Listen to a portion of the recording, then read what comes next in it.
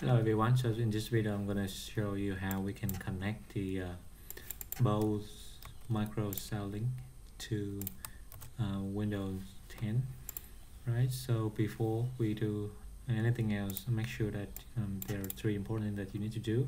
And the first one is you remember to turn on the power first, very important, and then click on the Bluetooth on your Bose Micro Soundlink. Another thing is that you need to make sure that you get the firmware updated. You can do so by connecting the cable between the Bose and to your computer, and then get on the website, btu.bose.soundlink. This one right here, because it will help you to update your Bose first. But for me, I'm already do that, so I'm not going to do it again.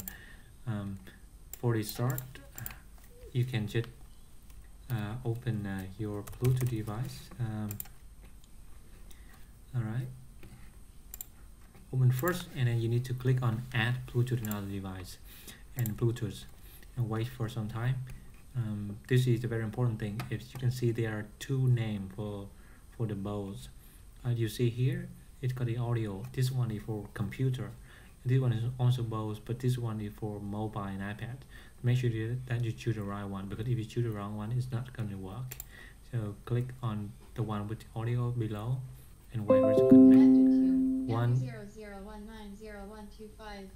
One you see the standard device and and speakers. If you see Bose selling stereo, you're good to go. Alright, so hope this video helps. Thanks.